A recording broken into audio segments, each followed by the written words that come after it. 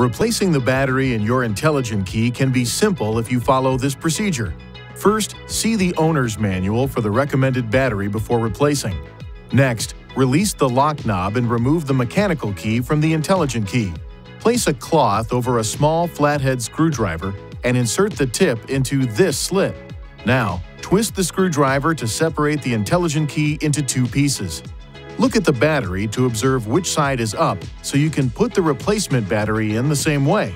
Ensure your hands are clean and free from oil and grease before touching anything inside the key fob.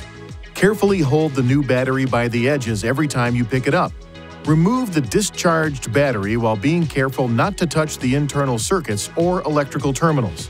Gently place the new battery into the intelligent key with the negative side oriented in the same direction you noted during removal. Align the tips of the two halves and then close the key fob by pushing along the edges.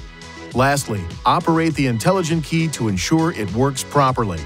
If you need assistance with replacement, it is recommended you visit an INFINITI retailer. Please see your owner's manual for important safety information, system limitations, and additional operating and feature information.